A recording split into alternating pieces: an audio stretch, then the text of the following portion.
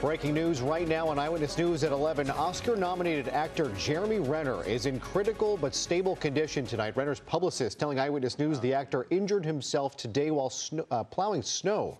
I'm Jory Rand. I'm Michelle Fisher. Renner owns a home in the Reno Lake Tahoe area. The area was hit with a major winter storm last night.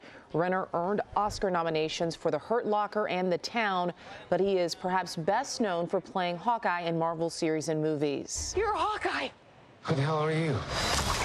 Some people have actually called me the world's greatest archer.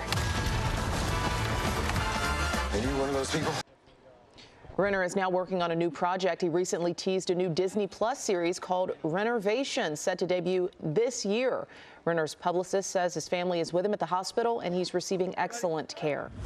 Hello, I'm Mark Brown. Get more great ABC7 content by clicking the subscribe button for our YouTube channel and download the ABC7 Los Angeles streaming app on Fire TV, Android TV, Apple TV, and Roku to watch on your TV.